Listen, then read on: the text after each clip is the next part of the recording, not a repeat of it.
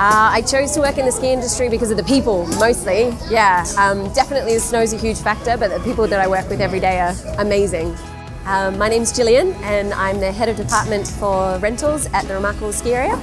I've been working here for 5 years, this is my 5th year. Did my first year as a rental assistant, I did 3 years as team leader, and this is my first year as Head of Department. I fit study in by trying to use as many work examples as possible. So for all that theory work, I use day-to-day things that I'm already doing as examples for the questions that I'm being asked. Well, at the moment I'm working on the first line management modules, so hopefully maybe a business degree of some kind, but that's a little way off in the future at the moment. Feels like it anyway. Having the qualification's definitely given me a lot more confidence in my role. I feel like I have more authority to, speak on the things that I'm doing at work every day and to just do my job. This is a typical day for me. Lots of children, especially at this time of year. Yeah, lots of local school programs. Getting out on snow as much as I can.